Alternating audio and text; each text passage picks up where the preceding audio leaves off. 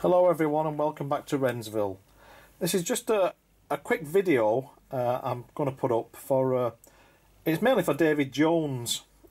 He's part of the Model Railway YouTube community group, and he's building a lathe at the moment whose progress I'm following on YouTube, and he's doing some concrete hard standing, and he's just looking sort of for ideas. He's used one idea, but unfortunately it's warped when he's put the ballast down.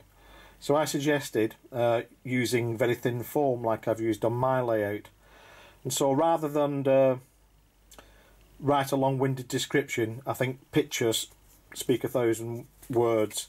So this is what I use. It's called fab foam. It comes in A4 sheets, 50p a sheet, from Hobbycraft.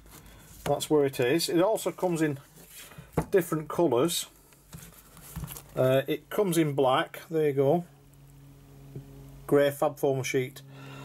Called fab foam because it's fabulous and it's foam, and you can do lots of things with it. Like I say, it comes in grey, white, black, which is quite good for tarmac, but it would have to be very new tarmac because it is very black. But this grey is quite good. They also do pink, yellow, green, blue. So if you want any concrete hard standing, multicoloured, go for it. And so basically that's what it is. It's quite thin. It's probably 2 mil thick, something like that.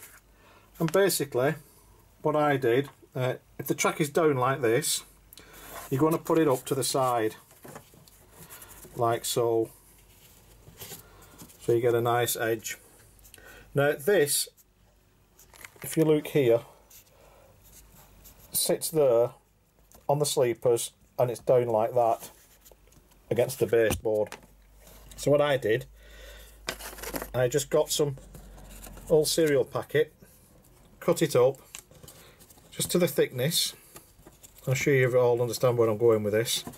Just so it's to the level. Once it's glued down and the sleepers are all level, that then can go straight on, and it's nice and flush with the top of the track. Now this is code 83 track. If you're using code 100 or code 75, you can just get away with using more or less cardboard shims. You can just glue these down with contact adhesive or PVA glue, anything. And then I glued this on top just with some contact adhesive, just a thin bead of contact adhesive, put it down, and it stuck a treat. To do the inside, in between the tracks, all you need to do is just get some of the foam. It's hard to do with one hand, but just put over the track, press down, and you'll be left with the I don't know if you can see them there, you'll be left with the imprints of the track. So if you just cut on the inside, when you do that, it will just fit inside. Obviously you can just adjust it so that your wheel's clear, the flange is clear inside, and that goes like that.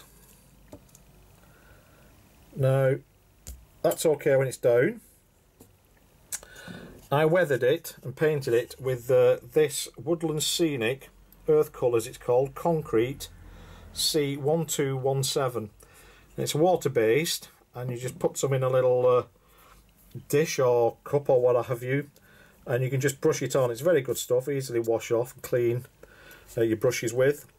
It doesn't matter if it goes on patchy or streaky because it'll dry a nice colour, and if it does dry a little bit patchy or streaky, it doesn't matter because it's supposed to represent concrete.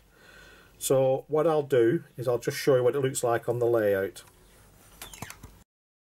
So this is what it looks like when it's down on the layout and painted.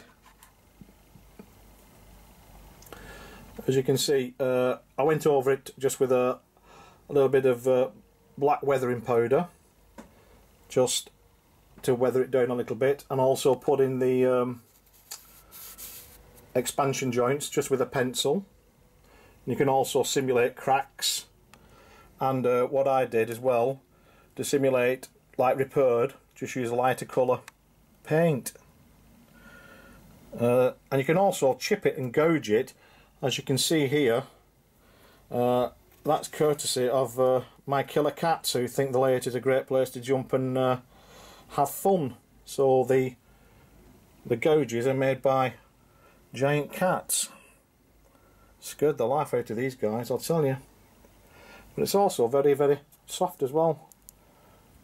It's still soft, so if your workman does fall over, he's not going to hurt himself. So I hope you get the general gist of it.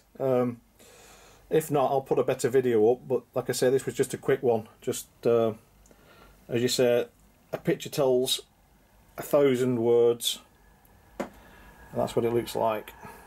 And the best part about it is the more you clean it with a cleaning track rubber, the dirt leaves on the sides, so it looks more prototypical. And as I say, for 50p a sheet for an A4 size, it's really good value. And the black you could use for tarmac road, but it would have to be a very brand new tarmac road, but you could weather that down as well. So I hope you found this useful, and thank you very much. Take care, bye bye.